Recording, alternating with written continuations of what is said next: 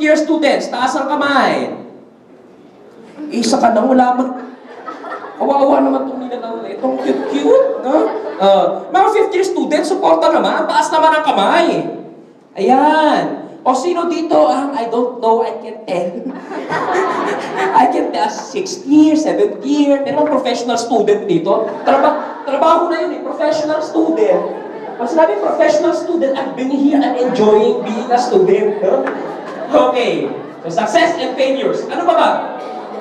Ano ba kailangan nating alamin na malalim tungkol sa sarili natin?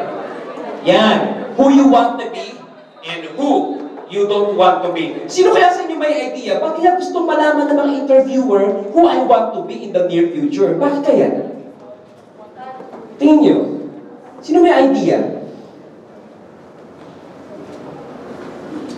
Yeah. Makapagsasalita ba itong mga ito? Sign language. Who you want to be. Kasi gusto nilang malaman, based on your answers, ito bang tao ito may pangarap? Tama? Based on your sagot, malalaman ang walang pangarap to. Papasok siya, entry-level job. Ano ba entry-level job kapag chemical engineer? Yung, kumbaga kung yan level 8 or nag-upgrade, ano yung pinakauna sa bottom? Maawa naman kayo. Please, sumagot naman kayo. Sige, who has an idea? Ano ba? Usually, saan kayo nagsisimula? Ayun, quality assurance. Oh, kapag tinanong ka, you are being considered for the quality assurance position. So, how do you see yourself 5 years from now? Who do you want to be? Kapag sinabi mo sa kanya, siguro, quality assurance. Ay, naku. Ibig sabihin, hanggang doon na lang siya. O kaya ayaw niya umangat.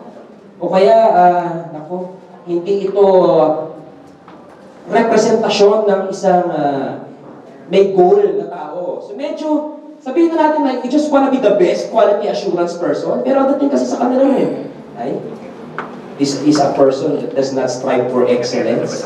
So kailangan, mag-gibam na kayo. Ganito lang yan. So who do you want to be? Eh ba, kaharap niyo yung, yung interviewer, okay na, magamitin kitang interviewer. Eh ba, syempre, kailangan, upo kayo na maayos, no? May paggalang, pero, professional. Kasi tanongin mo ko, who do you want to be? Who do you want to be? Ganito ang sagot nyo dapat, ha? Sir, thank you for that question. Kailangan gano'n, laging ina-acknowledge, no, sir?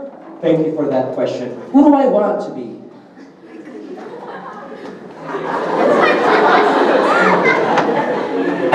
Kapag tinanong ka, what do you mean? You wanna be me? Dapat ganito ang sagot niyo. No, I wanna replace you. Well, joke lang yan, ha? Siyempre sabihin niyo, sir, of course, I wanna be like you. O, halimbawa, manager na yung nagtanong sa'yo, no? Ay, kasi ganito yan eh.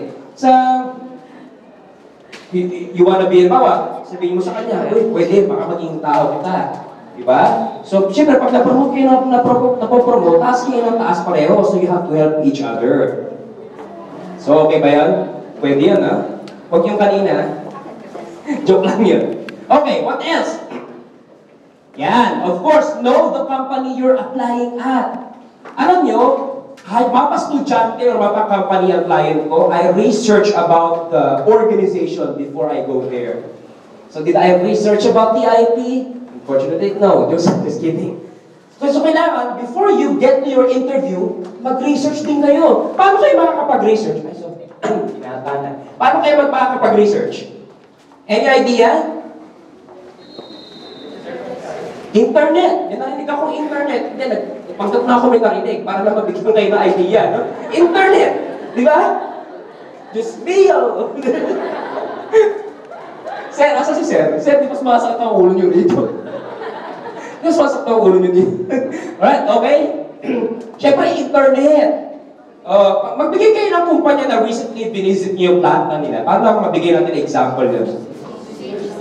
Ano yan, Ren?